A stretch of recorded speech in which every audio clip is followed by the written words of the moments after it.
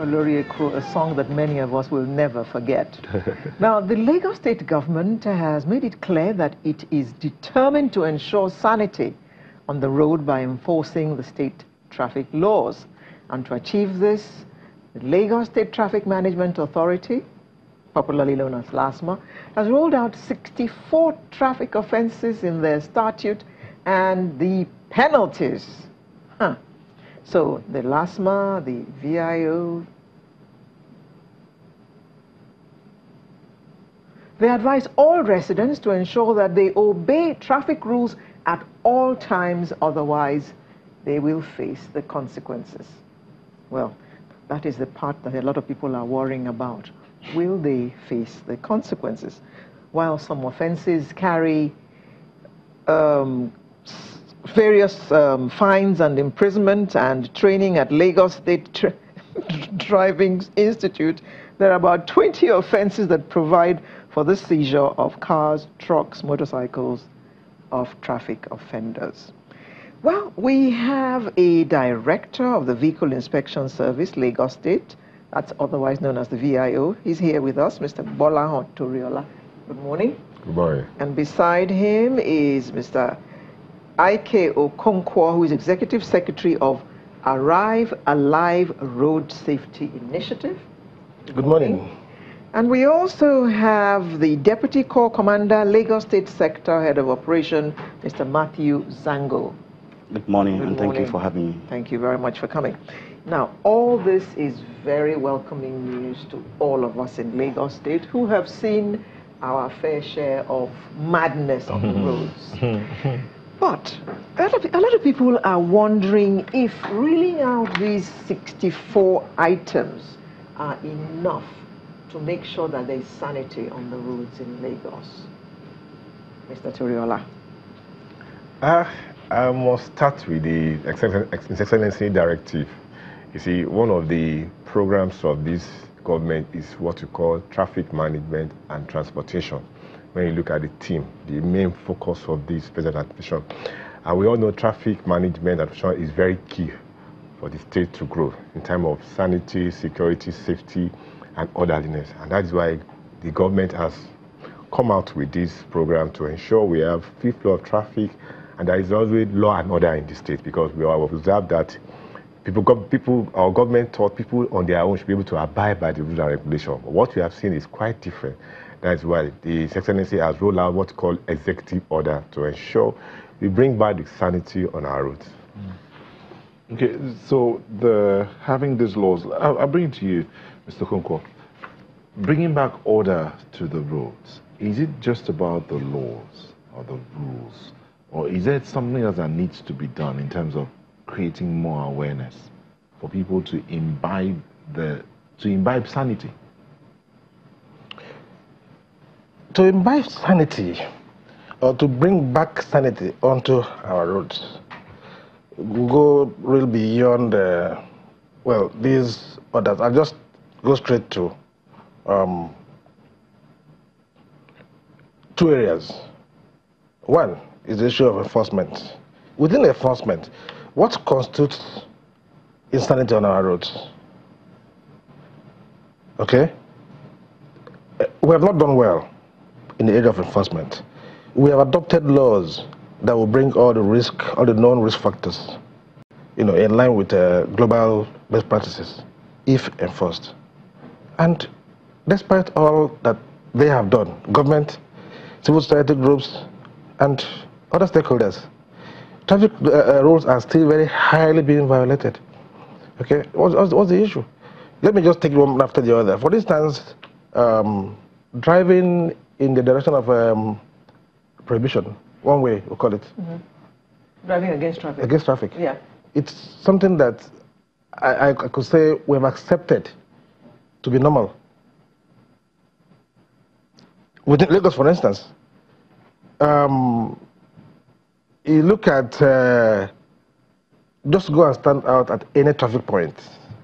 Within 1 hour, you will find at least 40 buses, 40 vehicles, let me just call buses, vehicles, all motorists, rolling against the light, against the red light.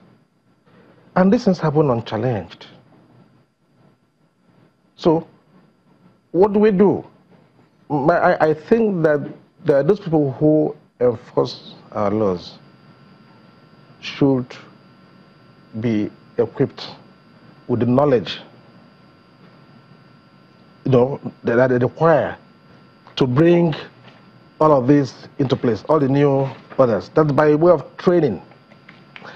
Besides training, the public must be made to understand. We must bring them up to speed with respect to the do's and don'ts of roads. It's very, very critical. In doing this too, look at the roads. The roads require communication. They need to communicate to us very strongly by way of road signs, road markings. Because if you tell me now that this road is a one-way road, I shouldn't enter it. Yes, I don't have to enter it, in fact. But I have to, if I'm just new to the area, I have to see a sign, I have to see a warning that this is a one-way road. Because there are streets that by convenience we have turned into a one-way road. And if you're not coming with that area, if you come in there, there will be a sign that tells you, look, this is the one-way road. If you go in there, whatever you see, you take. But if I don't know, if there's no sign, there's somewhere in Yaba, somewhere around Unilag, is a one-way road. I have known that for a long time because I've been plying that road. But if you go there now, the sign is faded, faded, but even at that, is backing, it's been bent. Oh dear. So if you go in there and you know where you see that sign, you know it is somebody, you can't even see what it is. You go in there, somebody holds you and charges you for violation. 20,000. I mean, whatever the amount. You see? So we need to really go into very massive advocacy to bring the public to know what they should do. He's talked about enforcement. From what he says, enforcement can only be enhanced by awareness if the people know. But you are part of the enforcement team and you've been in Lagos, you've seen what's happening. How quickly can we get residents of Lagos to understand the essence of this drive? Well, over time, we've been doing our best in terms of enlightenment and education. And we extended it even to having advocacy visits to traditional rulers' communities, where we educate them and enlighten them on how to use the road. But when we're talking of enforcement, just as you rightly pointed out, I mean, about the awareness you're talking of, you keep on informing people. But it's just the Nigerian culture that when you don't enforce, you are just entertaining them. They will behave as if they've not even had anything. And what we want is just what the governor has done, this executive order. If you look back, most states that have been able to tackle issue of traffic very well, you check the sitting governor of that state. If the political will of the government is entrenched, then the law enforcer will be able to do his work without problem.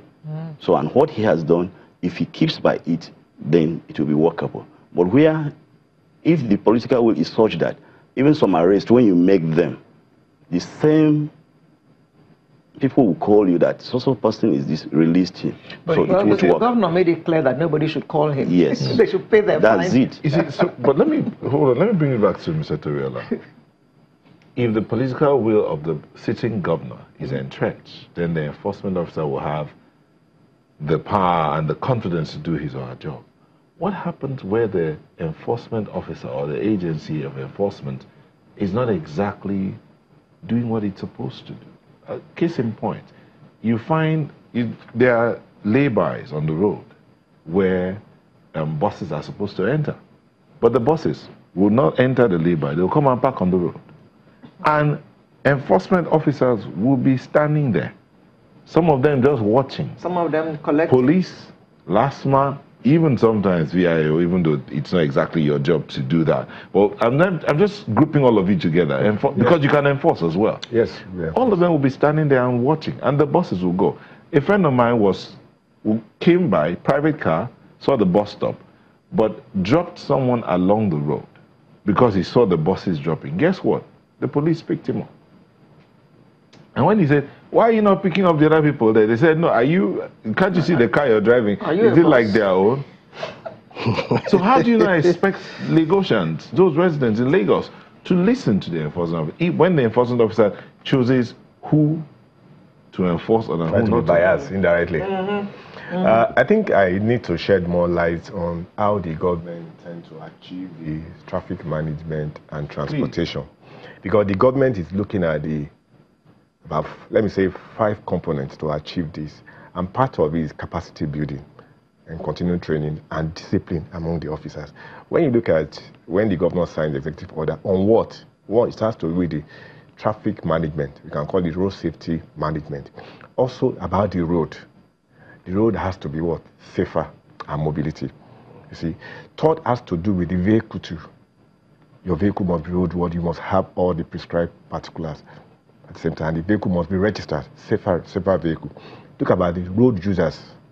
How do you ensure road users abide by the rules and regulations? Like what we are doing today, we're trying to educate the public so that they can know what to do.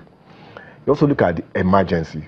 But all these components also has elements that is attached to it, which has to do with enlightenment enforcement. So the government also enforce on the officers too.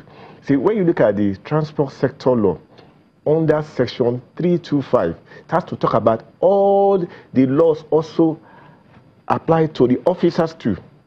So if you are an officer, you must abide by the rules. You must also carry out your job in line with protocol of enforcement, what called protocol of enforcement in the transport sector. So you must not discriminate, like what you are saying now. Is looking at the private vehicle, is trying to, okay, private vehicle you must apply the law on them. Whereas the commuter vehicle, called commercial vehicle, is trying to be lenient on them. It is not so. So, like what happened yesterday, you see, government has a way of disciplining its own officials. Let me put it that way, its own officials. Like what happened yesterday, 2 officers were caught trying to extort money from the motorists. So we have internal mechanisms to also ensure our own officers abide by the rules, and they also use the rule of engagement. I mean, how they're supposed to carry out their job. So government is not leaving even officers alone. Government is trying to look at the whole thing, both the citizen and the officers. And I keep on saying, government is not after the fines. What the government needs from motorists or citizens is for them to voluntarily comply with what? Traffic rules and regulation. That is what. And capacity building is a continuous thing. Keep on improving your officers through training. I just came back from your training. All my officers have been going for training. Well, we need to do it so that we can all feel it, because we are not happy with what is happening in Lagos now, and we need to tackle I don't know if you're correct with that. We're not happy with what's happening in Lagos now, because some people are actually happy about it. Those commercial buses, I'm sure. Yeah, some people are. Mr. Gongwa, some of the offenses: failure to yield the right of way of a pedestrian at a pedestrian crossing, failure of a slow-moving vehicle to keep to the right lane, and driving where you've spoken about the one-way. Now, pedestrian crossing. Yeah, some of us know what those lines mean on the road. I'm sure there are many who don't even know what those lines mean. So, how much education is taking place, especially with those commercial buses? Because they just drive as if there are no traffic laws at all. So how much are they being taught the meanings of all these markings? There's another one that says, if you, the offside rule, for instance, those yellow lines, do those bus drivers know the meaning of all that? Not just the bus drivers now. What do they know? Okay, doesn't also know the meaning. What do the bus drivers know? But I'll tell you the truth. FRSC, for instance, has been doing a bit of advocacy in that area, and they have been supported massively by the NGO community here in Lagos. We visit their parks to talk to them as often as sometimes twice a month. The issue is that their mindset is quite different. When you are going to the park, as soon as they are told that the people are coming to talk to them, look at the faces. Because now you are taking them off their work. Some who would have taken off for one decision or the other will be waiting. And that waiting means losing money.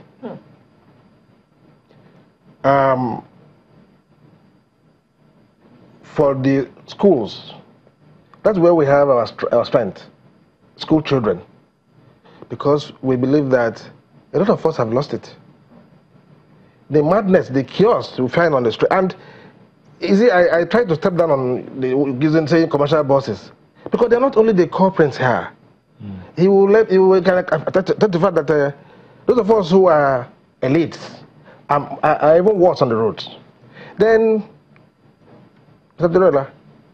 big men, those guys in black jeeps, they mess the work we do. One way, as we call it, as soon as there's a little build-up, what you will see is somebody with a pickup and a siren and a jeep following, doing against one way, and when that is done, other people will follow. What will you do as the last man officer? When they start arresting the big boys, then we will know that they mean business. Yes, so because you don't arrest the big boys, and if you don't arrest the big boy moving, and there are about 20 or 30 other vehicles behind him, why would you go after any of them? You don't. So what we have done is that we have tried to catch those we can catch. The bus drivers are like outlaws, and it's like certified outlaws. The government has agreed that they can do whatever they want to do. I said it before.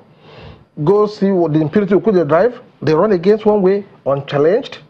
They run the traffic, red light, unchallenged. Well, Mr. Konko, when I see a police vehicle that seems to be on normal business, the siren is not blowing, he's not at speed, and he is driving one way, what kind of example is that? Then I follow him and they catch me. That's what I'm saying. But I'm following you. You are the policeman. You're supposed to set the example. I saw one on a motorbike yesterday without his helmet. Because I was thinking about this topic today.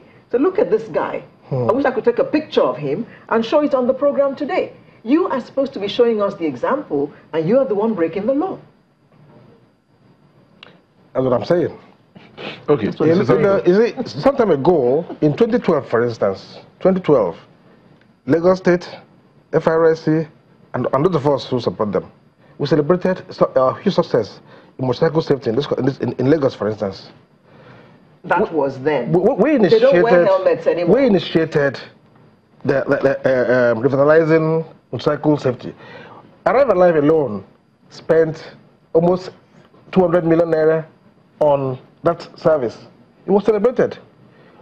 Lagos called us together to go to the hospital, orthopedic, that we didn't have best spaces. When we succeeded with the motorcycle safety programs, the halls, the wards were empty. And we were happy about it. Just after that celebration, we now relaxed. We are back. We're even worse than when we started. Okay, we're going to take a quick break. When we come back, the questions that are coming in. Benga, for instance, says, what's the root cause of traffic violation? Insufficient roads, waterways, rail systems, example, Leke Ekpe road needs alternate roads and all of that. Is that the root cause of road madness? Is it a question of personnel not doing what they're supposed to do, or using vehicles, road users not knowing what they ought to do? We'll look at all of that when we come back from this break. Welcome back. Now, we've had plenty of mails coming in here. Let me see if I can do one or two more. Okay, I read a tweet from Benga that says, what's the root cause of this violation? Is it insufficient roads, the waterway is not working, or failed rail systems and all of that? Latif Ogunle says, the newly rolled out rules are not going to improve road sanity because, I mentioned this earlier, biased enforcement. They leave the commercial vehicles to pick on the private vehicles. He talked about police escorts for all the supposed big men. Then that's Latif. He says that our traffic lights are not smart and intelligent. He gave an example of Dia in Bagada, where the traffic light stops people on a busy route for 78 seconds, and passes them for 38 seconds. Is that good enough? At Daytona, Fola says, the honest truth is that the agencies put in charge of our roads are playing lip service, but I'd like to see something different. Olatunji Kolaole says, Okada drivers seem to have freedom to break all rules, even in the presence of LASMA and other enforcement agents. Azu George says, the proposed enlightenment must be comprehensive. Dele Ige says, our attitudes on the road is a metaphor for why Nigeria is what it is. Unfortunately, to have sanity on our roads, we need to work on our attitudes. So let me begin with you. From those few mails I've read, people are concerned about the bias of the enforcement agencies. They are concerned about the fact that the roads are not enough, or they are not good enough. Or is it the fact that we need to think about other alternative sources of transportation, the waterways, the rail, and all of that? So what do you think? Well, the truth of the matter is the Nigerians' attitude. Let's assume we have even just one road, like the Lekki, linking Ikpe and other places like that. And you're using that road. If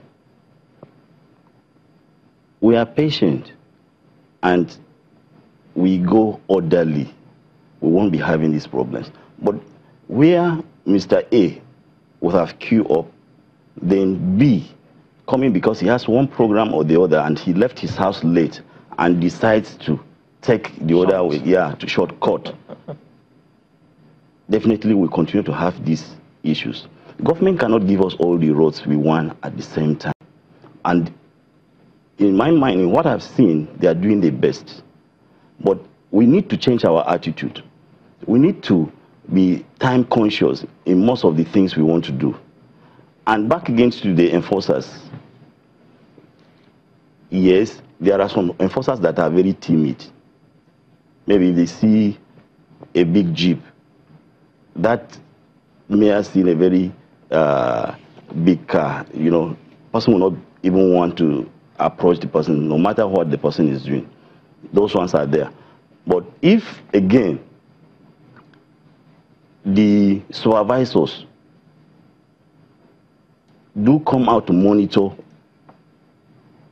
the boys outside, definitely we'll get it right. We'll be getting it right. Then we equally need to look other ways, like the waterways you're talking of, so that it's not every time people will be on the road.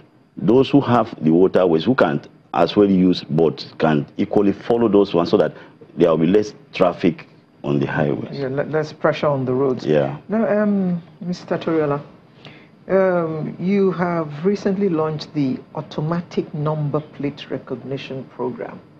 Please tell us about that. How does it work? Thank you very much. I'm going to add to what my colleague said from the FRSC. You see, the road cannot be enough. All you need to do is to manage the traffic on it, because the number of, the volume of vehicles on our road cannot compare it to the roads. But what we need to be lane discipline. We need to maintain our lane and move. As long as we have human being, it's activity that will be congestion all over the world. But how do we use it is the most important thing. The issue of the new mode of technology now in Lagos State, that is a key thing. That is our new baby. Because you have said that, maybe he also said it, that you see some of our officers, they feel intimidated when they see a official going against the law. In a black jeep. They cannot even go near them because they are also afraid. But you don't need to be afraid. This is a technology that does not even recognize whether you are a senator, you are a governor, or you are a minister. It just does its own work. So this technology is used to, because the former governor challenged the vehicle inspection service that you should look at the way they do it in civilized country or advanced country, the way they do their enforcement, and they also ensure people abide by the traffic rules and regulation. That is why we went into research, and we had to travel, study some countries, and to see how they do it. And we observed that what they use is what we call automatic number plate recognition. We call it ANPR. How does it work? Maybe I should shed more light. In the technology, like I'm in this room now, if I have a CCTV outside with a monitor, I'll know what is happening outside. I have a CCTV outside, I have a monitor, I can see what is happening. So the camera is an advanced technology that captures the vehicle, look at the event. Like what he said there's some traffic lights that give more time to some less area of vehicles, and which also cause traffic congestion. Some of our traffic lights in Lagos, we are trying to put a sensor, I must say that can also read the traffic, the volume of traffic in one side, and give more time to that one, and so it can manage, adjust. Yes. Yeah. This technology captures the vehicle because this technology has been integrated into the data banks of relevant agencies, like for example, data bank for vehicle license, roadworthiness, hacking permit, body tag, even the FRC database for driver's license, because driver's license is the tripartite product, let me put it that way. We have the NVA, we have the VIS, we have FRC that does the biometrics and also keep the record. So that technology has been linked to all these data banks. So what the machine does is capture the vehicle, now query that vehicle data. So it brings it all up. It brings it all up. So you can read. It will do it automatically.